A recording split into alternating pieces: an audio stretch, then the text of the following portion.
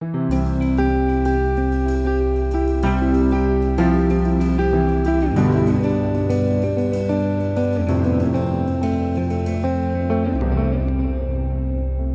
there, this is Sally for Soul Purpose Conversations. I'm bringing you series 2 of these podcasts, and the second set is about changing lanes, owning a different part of myself, or maybe more a sense of arriving in myself and being more knowing of who I am. So today I'm going to share something with you that feels difficult.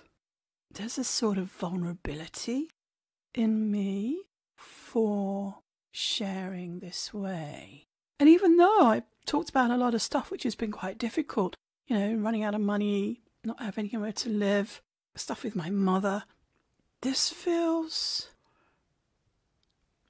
even more as if I'm stripping myself naked.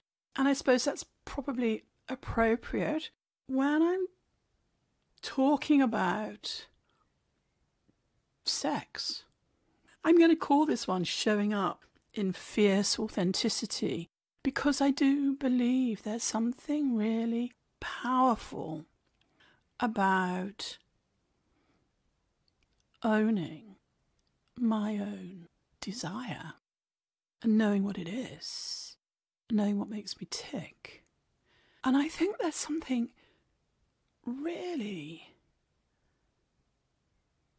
attractive about a woman who knows what she wants and knows how to say it and direct a conversation and a situation to meet her needs.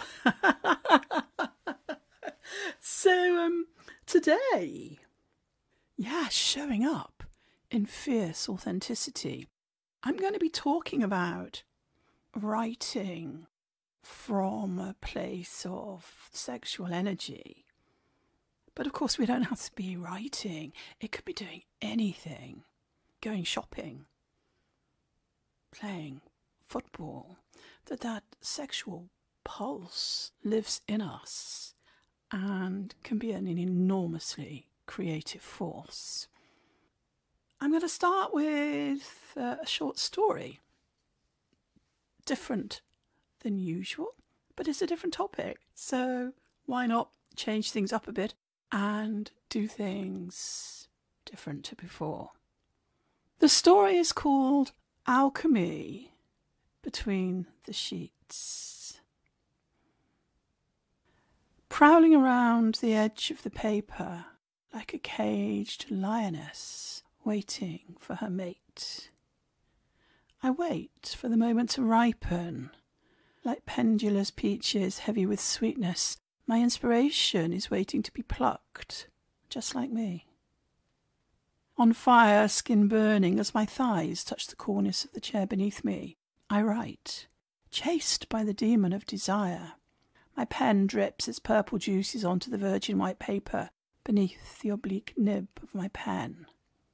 As it races across lines, caressing, screaming, nudging, nipping, and gliding words onto the page, seamlessly working in unison to create, not knowing where it will go, where it will end, or how long it will last. With every breath, a new idea arises and is pushed into the mix, a caress here, a nibble there, a tightening of this and loosening of that, to create new words that lead to the climax, some worth celebrating, others fake and not worth the effort to get there. Dripping in inspiration, everything becomes a creative orgasmic pulse, ideas aligned with breath, united with pen, working together in harmony, in and out, on and off, and up and down, with the syntax of words and the rhythm of poetry. Expression, dashing across the page, whispering, "Don't finish before me." Desire fuels the process.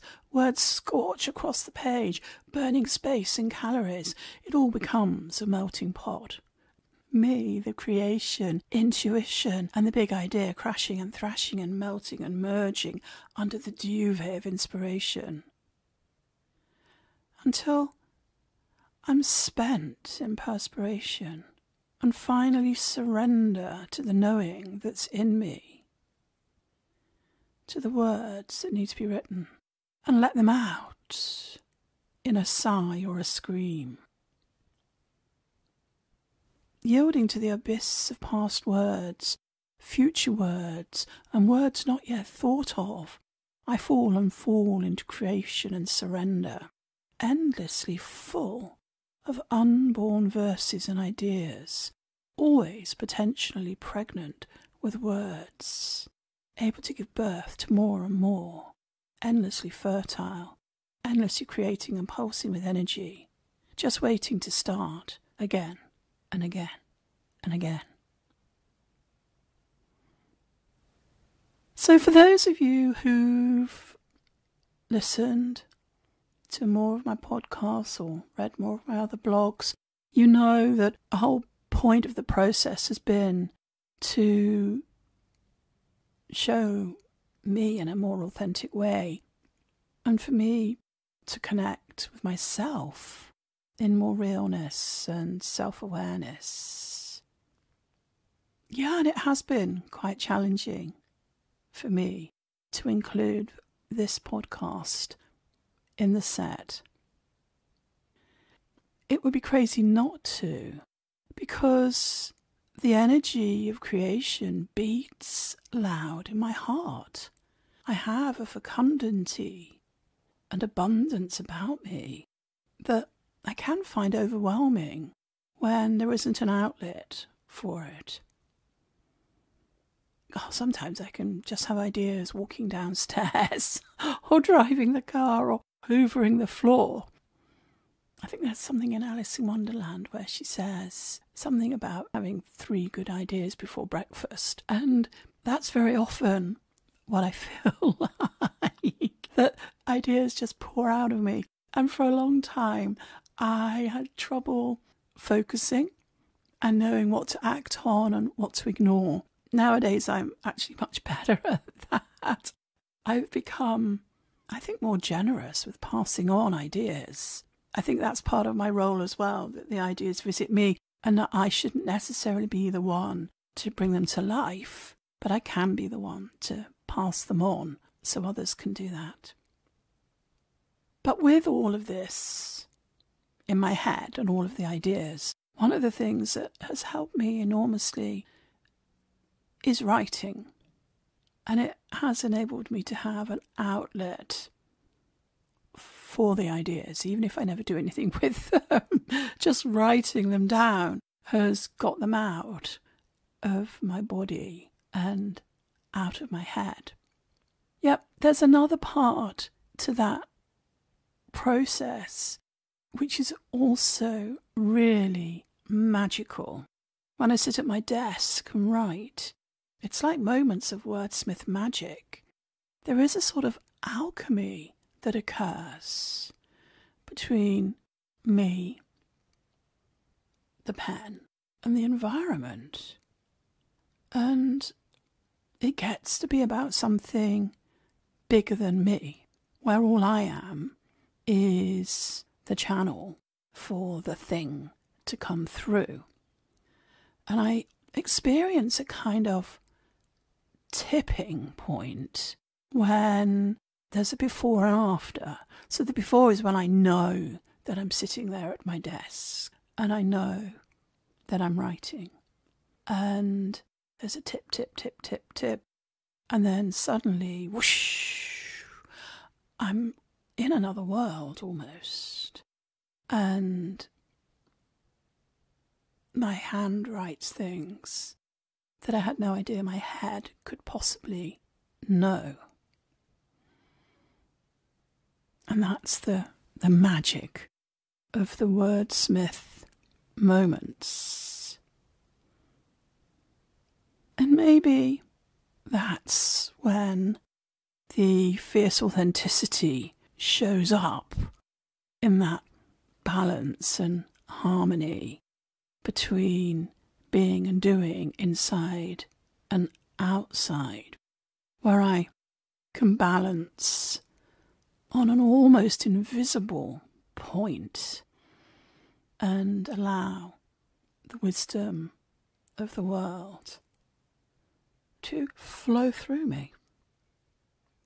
It feels fierce to be like this, but it also feels vulnerable.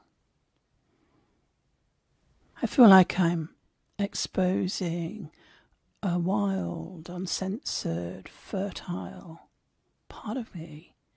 I feel as if I'm standing naked on a cliff, singing into the wind with my grey hair blowing out behind me and my bum cold in the breeze. Yet, I suspect this is the very nature of authenticity and vulnerability. How can we express the essence of ourselves? How can this show up in life? And how can we be free and dare and to express? And what does that look like for each of us? This seems to be the essential existential question. Who am I? What do I value? How can I show up in the world? How do I bring my dreams to life? What sort of person am I? And what does it mean? So I hope you can find your way of finding your fierceness and showing it and sharing it. I wonder what that looks like for you and how it feels.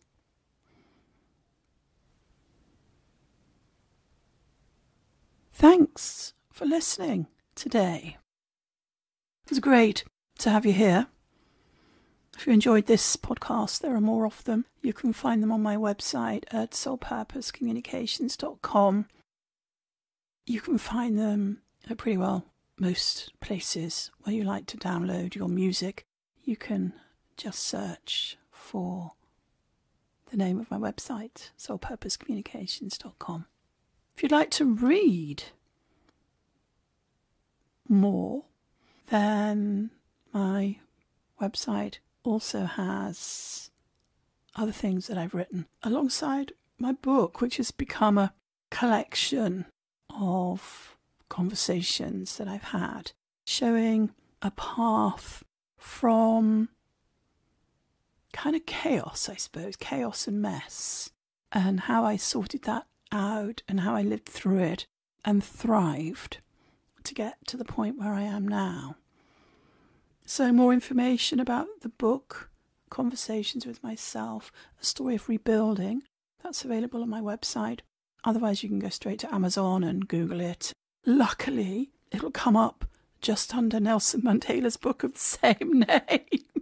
So that's all I have to say.